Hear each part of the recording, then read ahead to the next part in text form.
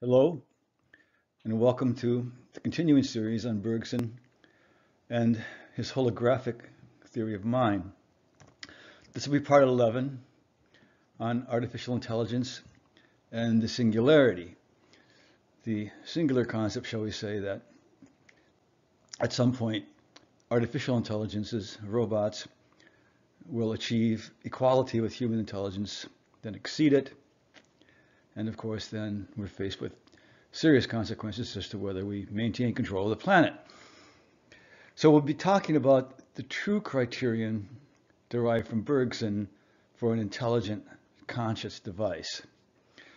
And in this, we'll be touching on what real intelligence actually is and what its basis is, and what real threat might be simultaneously. So I began with an article I just ran across in Discover magazine in April 2017, entitled Artificial Intelligence, AI, Can We Build Machines with Common Sense? And the author of the article begins with a little scenario or scene at Paul Allen's, one of the founders of Microsoft, his AI2 company, where a researcher rolls a pencil on his table and notes, a machine can't say whether it will fall off the table. And thus bringing in the whole difficulty that current AI has with common sense, simple things like pencils rolling off the table, how things look when coffee are stirred, etc. When coffee is stirred. And the article goes on and discusses AlphaGo, which is a program that recently defeated the human Go champion. And of course, this was one of the last bastions of games that seemed to be invulnerable to AI and has now fallen. The difficulty that the author notes is that the program only works for Go. That is, it's narrow, it's specific to this game, it's completely non-general. And in general, this is the general problem, that we don't really have general intelligence, which includes common sense.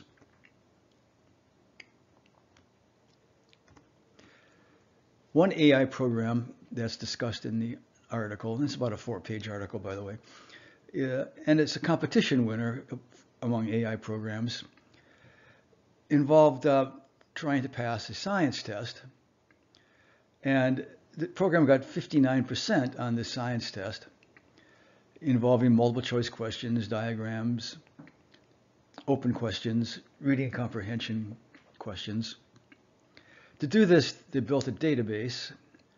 It consisted of 5,000 annotated science diagrams, 15,000 multiple choice questions. Algorithms were built to interpret images, diagrams, of course, blocks of text. And they hope eventually this program will be able to read scientific papers. So this looks good, but hovering in the background, of course, is the admitted weakness of common sense. The very simple problem of can pencils roll off tables. The last half of the article, however, was spent on worries over the dangers of AI. And this echoes, of course, the worry du jour, namely the singularity, when AI and robots exceed human intelligence and then proceed to eat us for breakfast.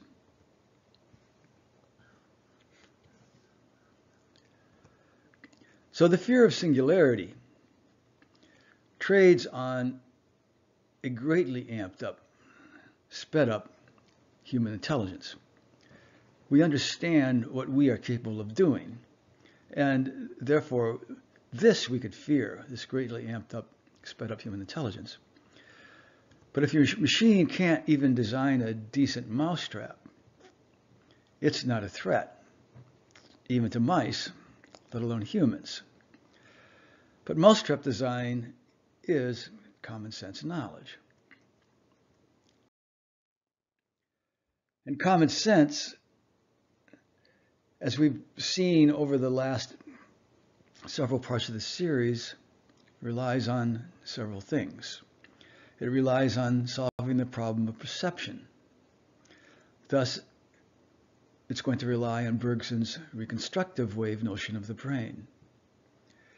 It's going to rely on the fact that perceived dynamic concrete events are defined by invariant structures, not Wikipedia text. It's going to rely on the fact that thought really consists of dynamic transformations of images. That is, it's broadly computational. It relies on the achievement of cost, or the complex of concepts in what I term cost, causality, object, space, and time. And part of this complex is explicit memory and the ability to support the symbolic, where symbolic is quite different than AI thinks it is, all requiring an articulated simultaneity and an indivisible flow of time. It's going to require that the abstract be treated as invariance over the concrete. That is, the abstract does not exist without the storage, so to speak, retaining of concrete experience. In other words, storage then of the entirety of experience, that is, on four-dimensional being. And then it relies on analogy, the true ability to do analogy, which relies on all of the above. So I'm going to take you through what I would consider the requirements, and there'll be 12 of them, for a truly intelligent device.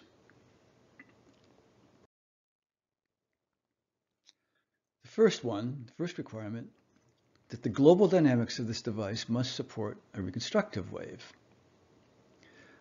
That's to say, the brain, as a device, is a modulated reconstructive wave passing through the holographic universal field. And as we've seen in Bergson's model, the brain-supported wave is specific to a source in this field. The pyramid ball, as in the picture there in the virtual image, a coffee cup, a stirring spoon, because these are dynamic events that are being specified. And the object, the cup, the ball, is right where it says it is, within the external field.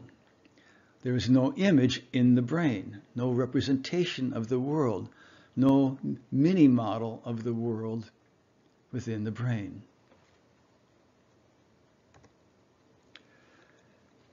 This requires a device where we achieve a concrete dynamics, because we're talking about a very concrete reconstructive wave, a real wave in a real field. So as concrete as that of an AC motor generating a field of force. That is, it's not just software, it's going to require real engineering.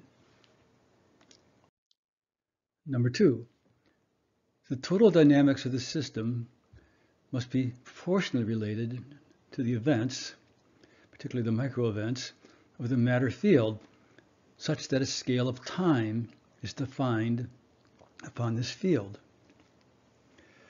So this dynamics establishes a ratio, an E/O ratio, where E stands for the external environment events, and O for the internal organism processing events. And this ratio establishes buzzing flies at our normal scale of time versus heron-like flies as we increase the velocity of processes versus motionless flies at yet another level of process velocity increase. So we have an increasing velocity of processes or increasing energy state, corresponding lowering of the E/O ratio, that is, more events being processed as we go, less and less blur of the fly.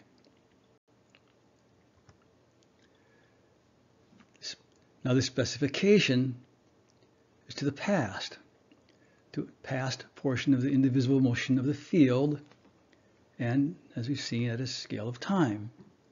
That is, it's a specification to a past extent or portion of the indivisible transformation of the field. For in this field there are no instants, in this flow there are no instants that fall into non-existence as the present instant arrives.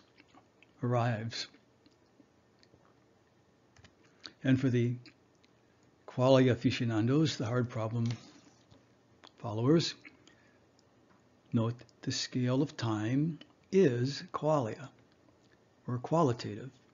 Each of the flies, the buzzing fly, the heron-like fly, the near motionless fly, is a different quality.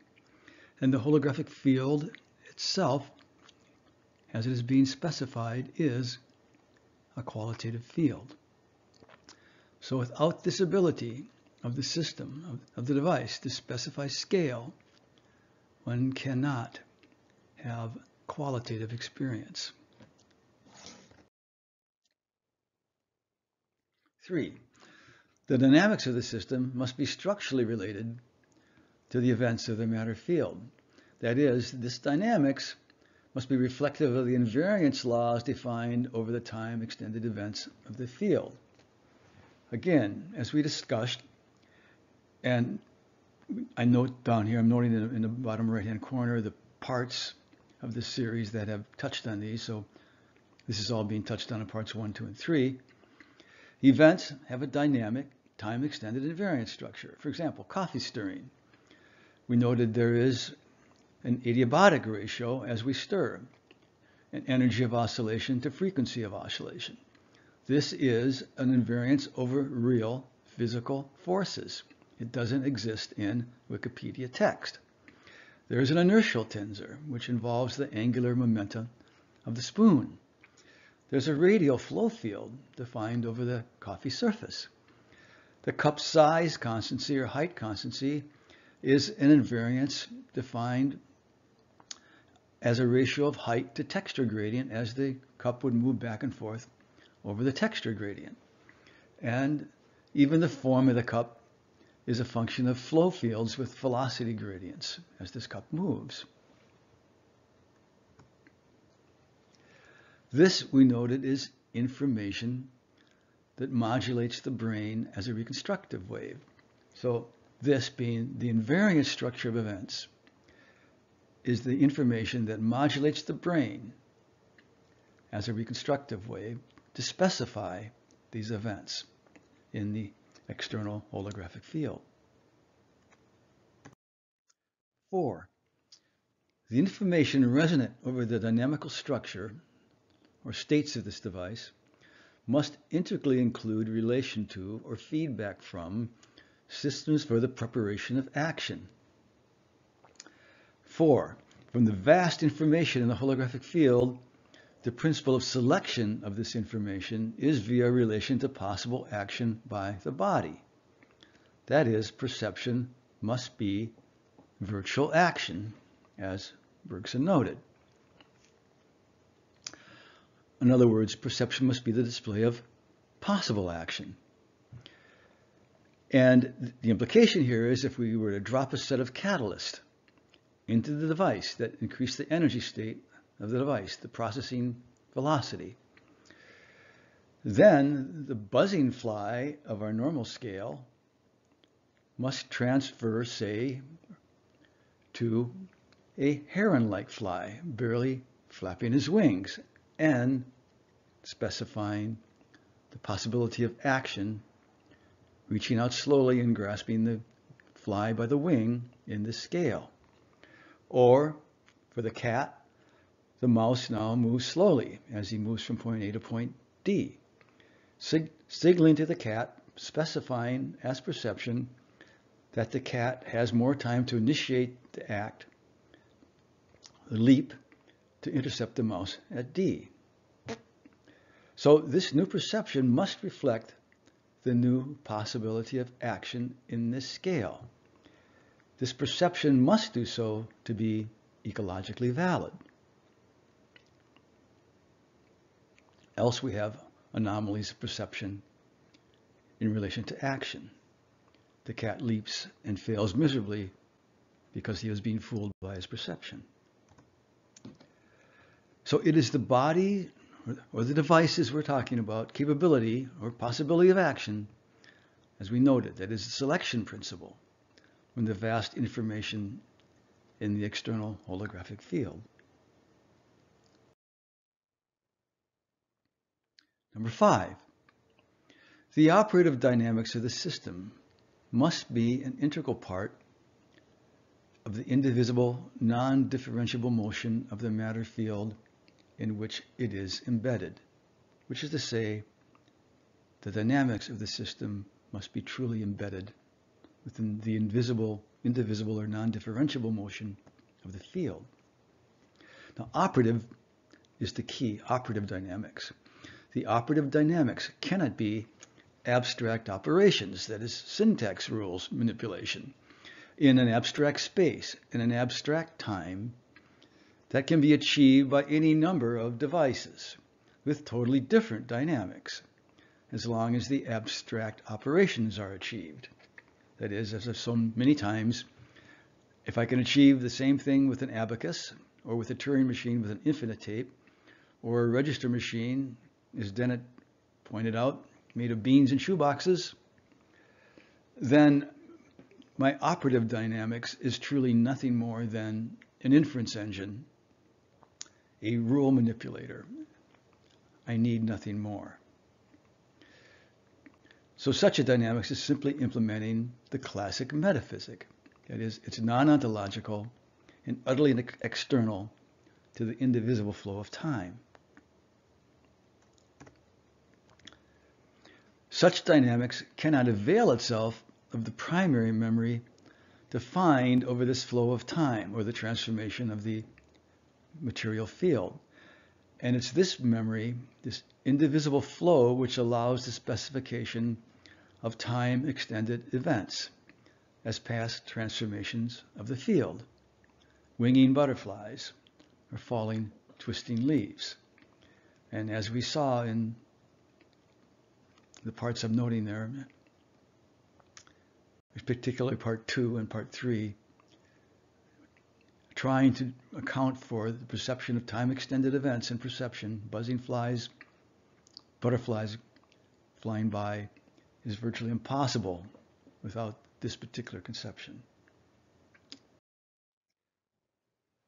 Number 6, past experiences are retrieved from the four-dimensional holographic field. Experience is not occurring solely within the brain in the device that we're describing, or the eye device. Remember, it is a specification of events within the external field. Therefore, it cannot be solely stored there, that is, within the brain.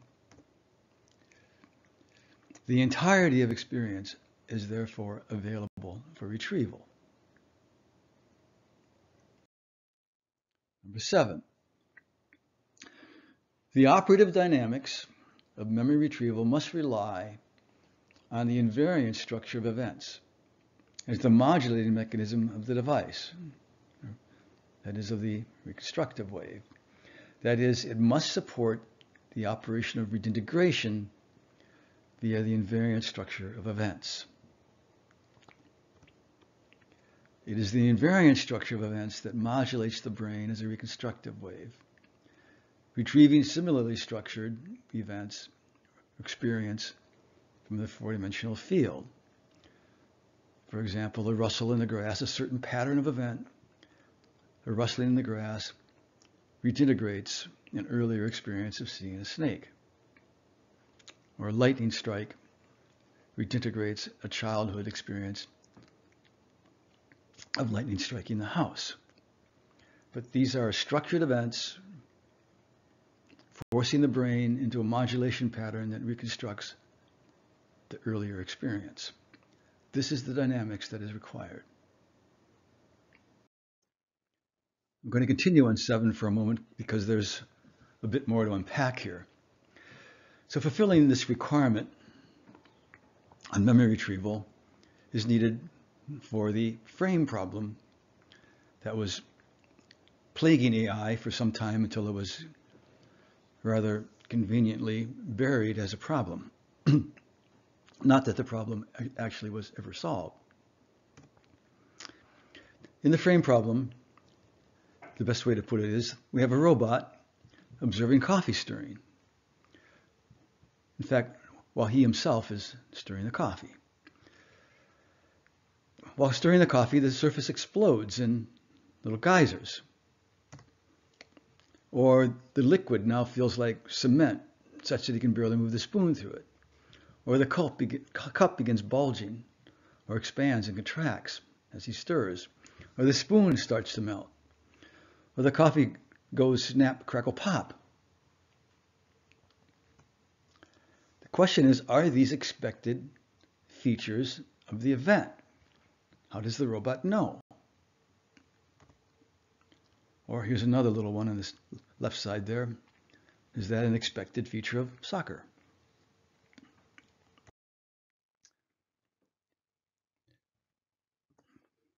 Well, the robot must check his frame axioms. And I note at what scale of time? Every microsecond, every tenth of a second, every 100th of a second. And the frame axioms are the list of things that do not change.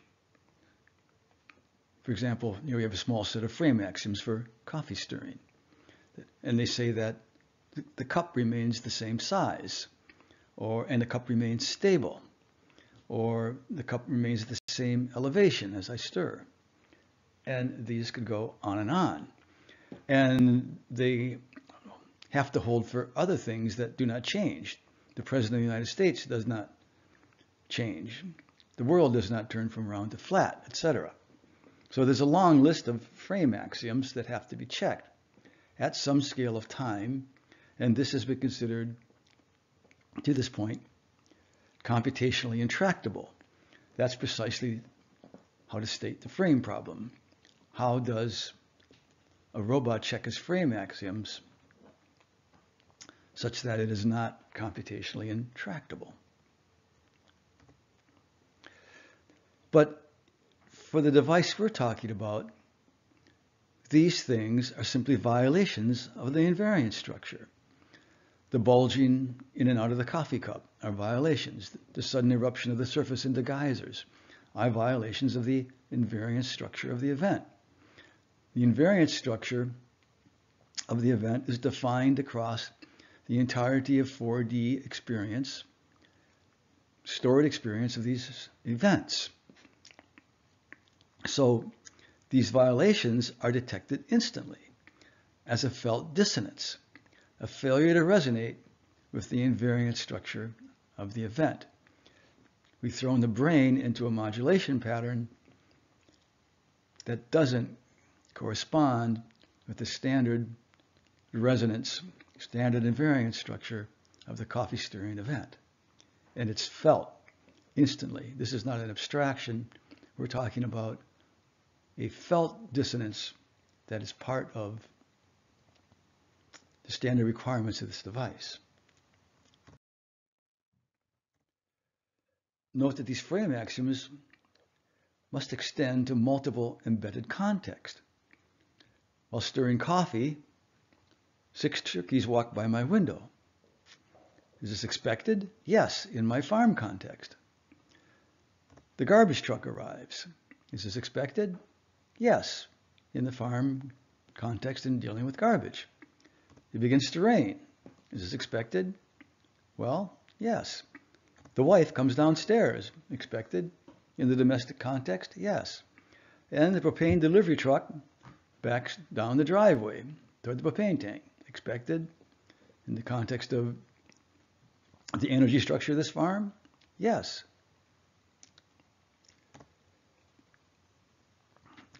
So all this could happen at once.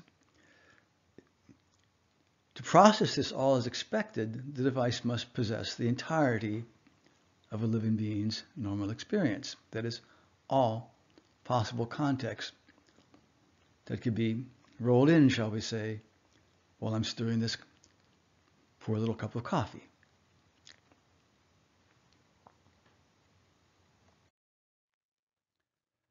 Number 8, the operative dynamics must support abstraction as a function of invariance defined over concrete experience, or the figural mode. So we've already touched upon this. It is redintegration across the events of experience, having a similar invariance structure that defines abstractions. That is, the abstraction of stirring, or the abstraction of spoon, even the abstraction of coffee.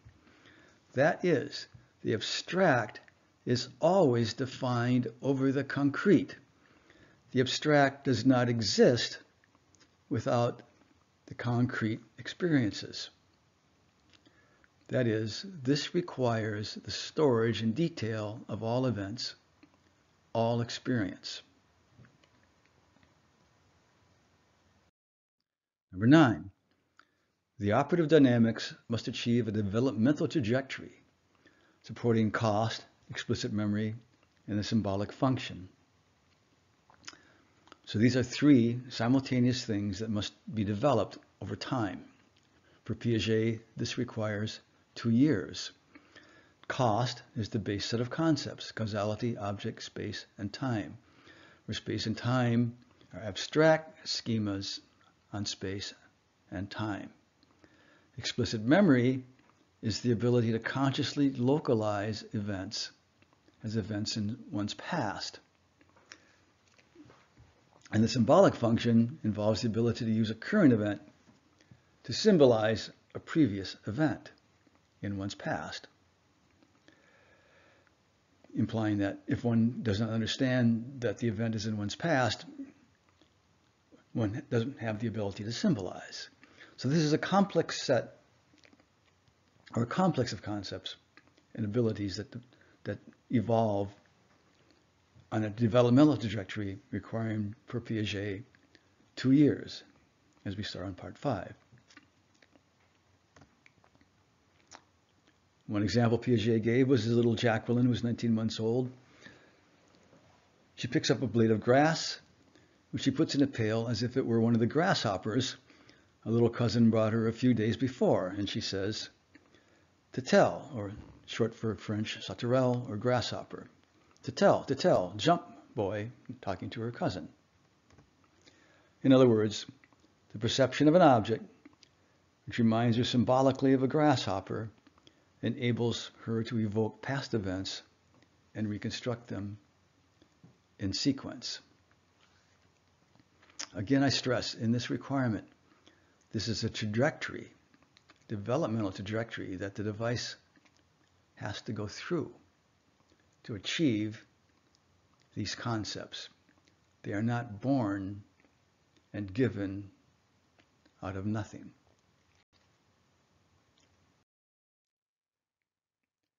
Number 10, the operative dynamics must support an articulated simultaneity within the non-differentiable flow of time.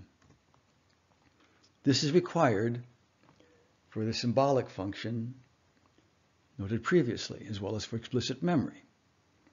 That is, little Jacqueline was seen, the blade of grass, her home there, and it reminds simultaneously of the grasshopper. This is what I am terming an articulated simultaneity. You have the grass blade and the grasshopper in a simultaneous relationship where one represents the other. This requires a device embedded within the non-differentiable flow of time to achieve this articulated simultaneity. This is what is truly required for true symbolic function.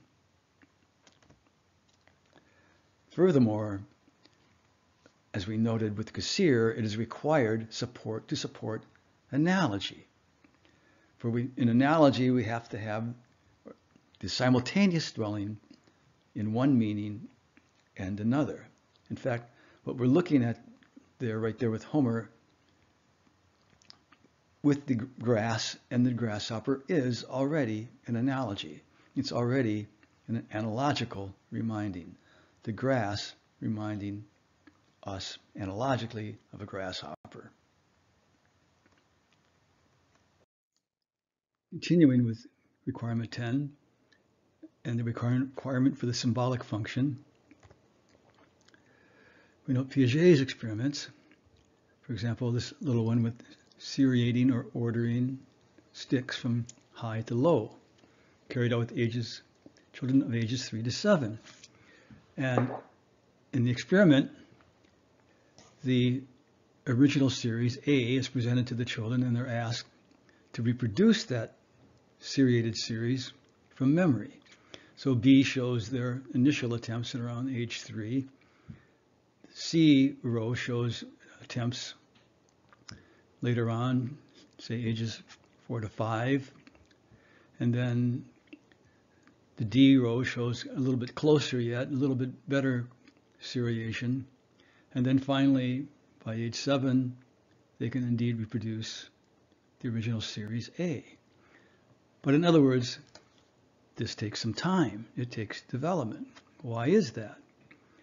Well, to seriate these sticks, where in this case A, B, and C denote sticks, where A has to be higher than B and B higher than C, one must simultaneously relate or coordinate the height of B relative to A and the height of B relative to C.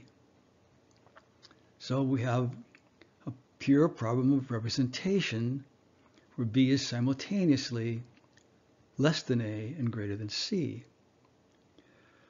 Or to order these flows of the flow of water into these beakers, from the top beaker filling up the bottom beaker gradually. Again, the children struggle to reconstruct this flow. If that flow is cut up into a series of pictures, the D's, D1, D2, D3, each being a picture, the children originally struggled to order even this. If the series is cut up even more, such that you have the I's and the B's, as though you took a scissors and cut that whole thing in half, and then so had a whole series of I's and D's, it gets even worse. The difficulty, again, is to order these flows. The child must construct a series where A precedes B, precedes C, where the arrows carry a dual or simultaneous meaning, standing for precedes as well as follows. Again, a pure problem of representation of simultaneity in time. Number 11. Analogy must be supported as the operation which defines features or concepts, not vice versa. That is, the analogy defines the features, not features define the analogy. So again, this is a requirement for the device. This is how analogy has to be treated. Analogy defines the features. And we discussed the example of making a mousetrap out of a set of components as pictured up on the right corner there. String, rubber bands, paper clips, razor blades, staples, etc. And in the cross-draw mousetrap, we're doing an analogical creation of a device where the invariant structure of an event, shooting a crossbow, is projected upon the possible components. And in this, the features emerge. The possible anchoring of the box sides for the rubber bands, the piercing, the sharpness of the pencil. Or if we were to create a mouse beheader where the little pencil axe there in the bottom right corner is wedged into the corner of the box, then the wedging, anchoring of the box corner emerges as a feature. or the rigidity now of the pencil as opposed to its piercing capability, the downward force of the rubber bands as opposed to their repelling force as in a crossbow. Analogy is the foundation of common sense knowledge, of categories, of concepts, as Hofstadter and Sander argued brilliantly in their little book, Surfaces and Essences, or their big book, Surfaces and Essences of 2013, or as they put it, analogy is the fuel and fire of thinking. One has to be able to handle analogy as a dynamic transformation of the projection of events upon other events.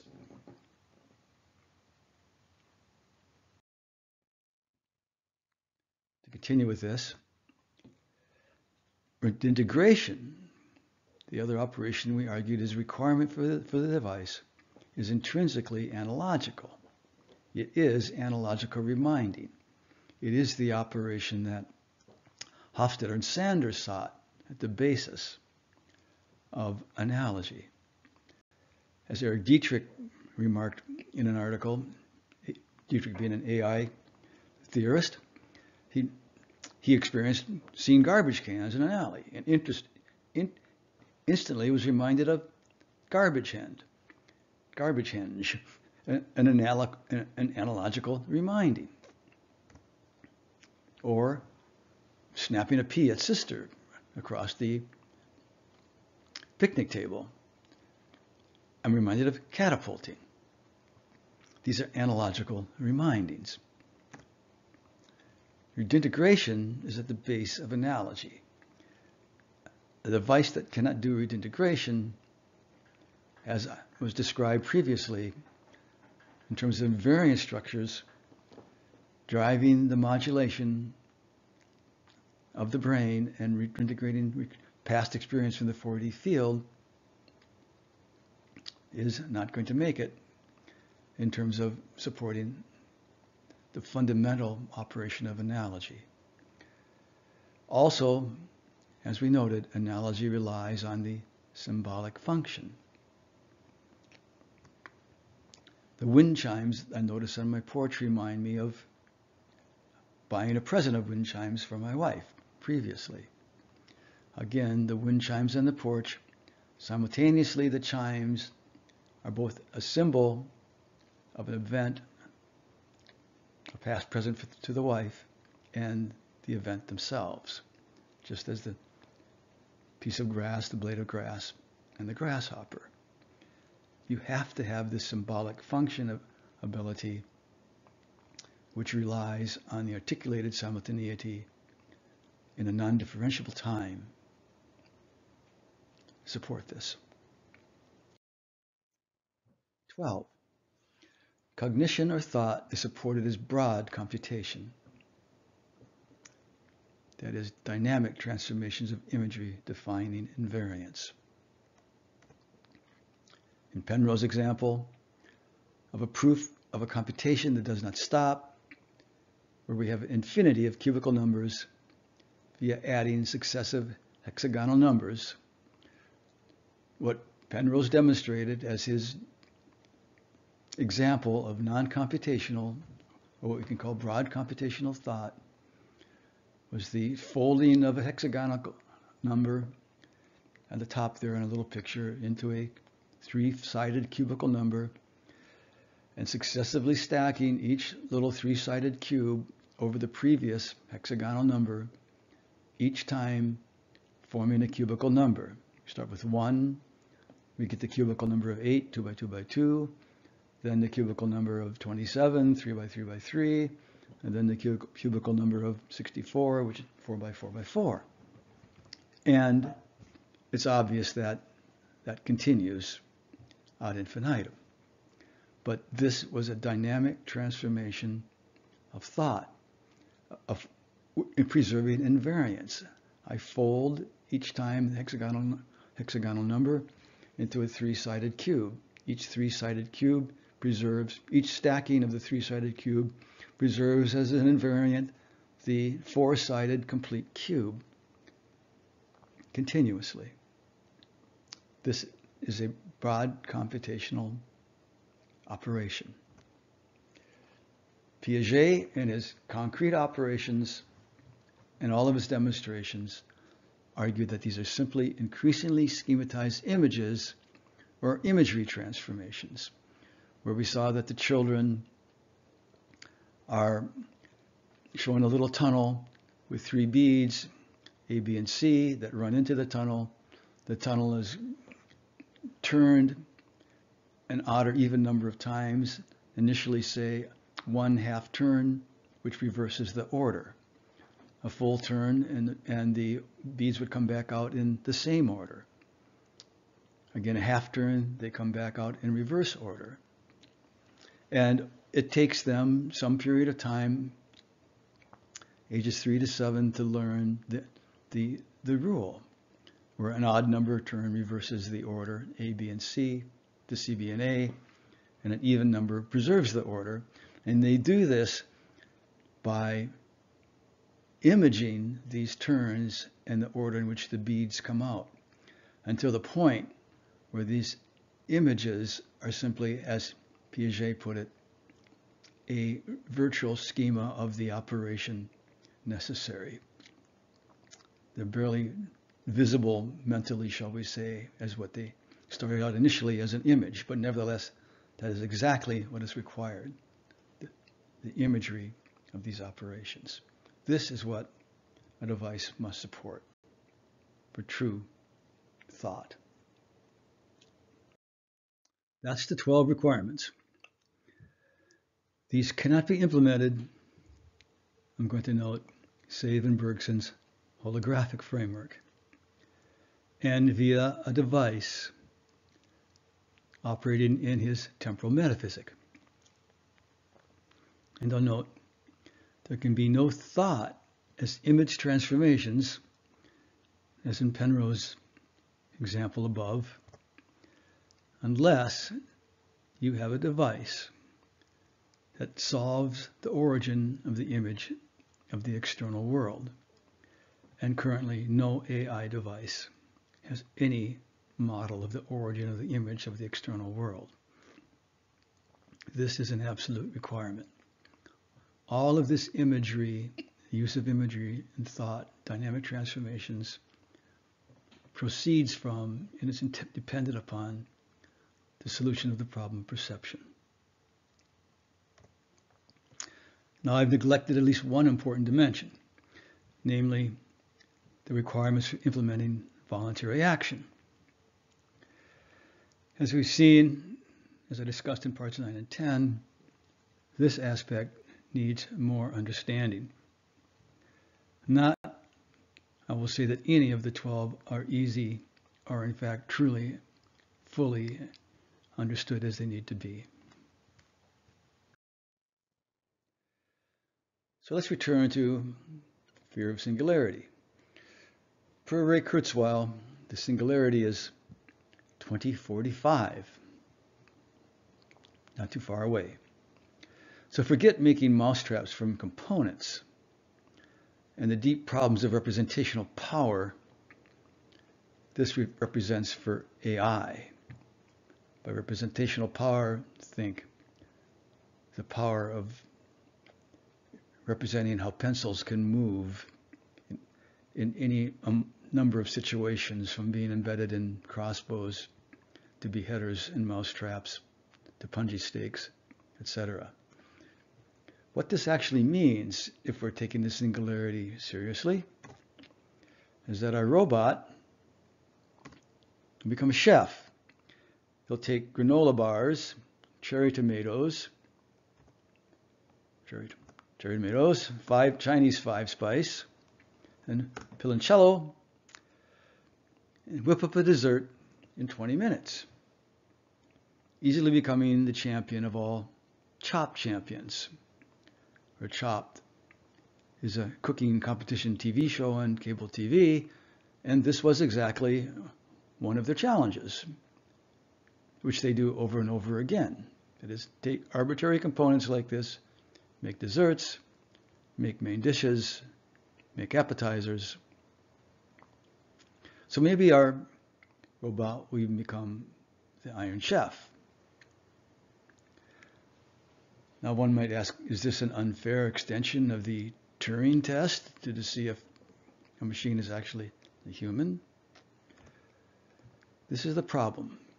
This is the problem of the concrete, staring us in the face. It will not be solved by scraping wiki text or examining images. And though I doubt that Ray Kurzweil would think much of the mousetrap problem, let alone the Iron Chef problem, this is the problem of common sense. As noted, an amped up high velocity human intelligence, if malevolent, we can understand as a threat. And the fear of singularity is trading on this, what we understand as human intelligence, and therefore the achieving of that.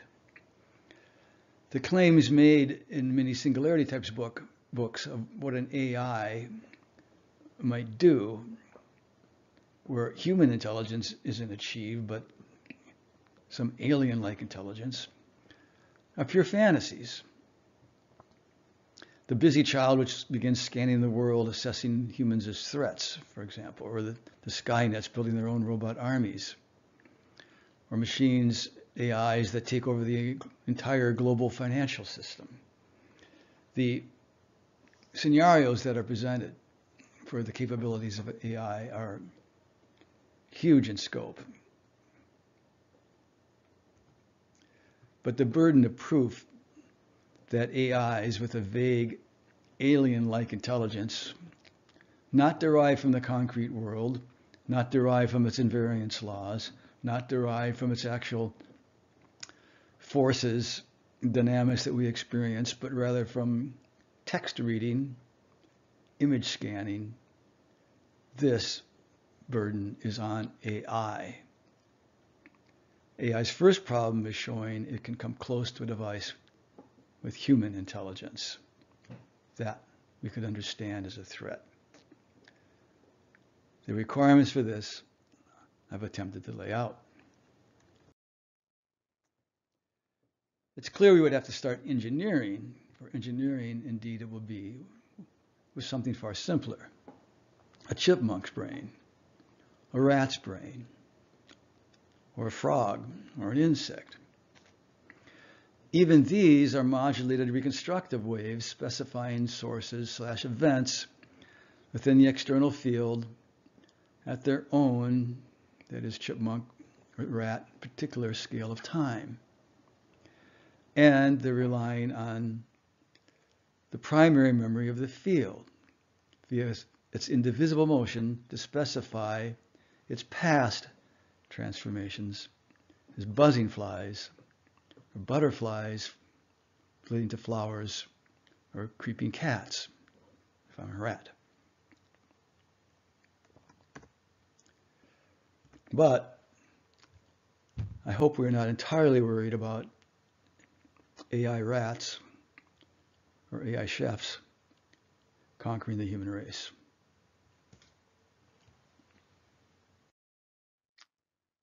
Down the road, still I plan talking about education and the nature of real understanding in subject matters such as mathematics and physics.